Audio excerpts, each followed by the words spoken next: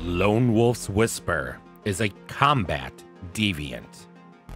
Autonomously attacks enemy targets and attracts the aggro from nearby enemies. When a target dies, it spawns a clone, increases weapon damage received by the attacked target by 21.6%.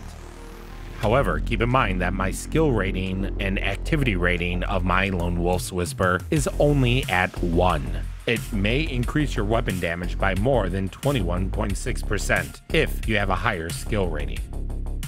So what does that actually mean?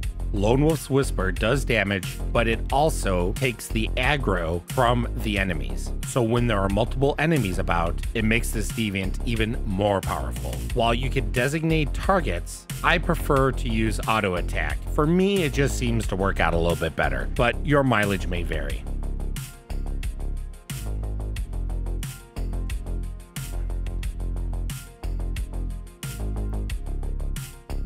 Once it defeats something, it will split into two.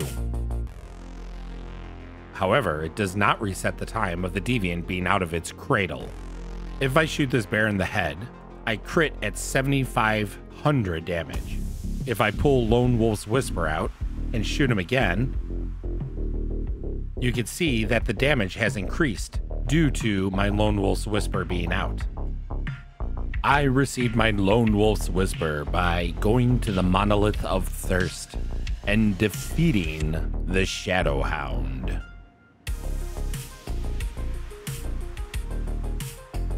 Like and subscribe to be notified of all future content, and I will see you adventurers in the next video.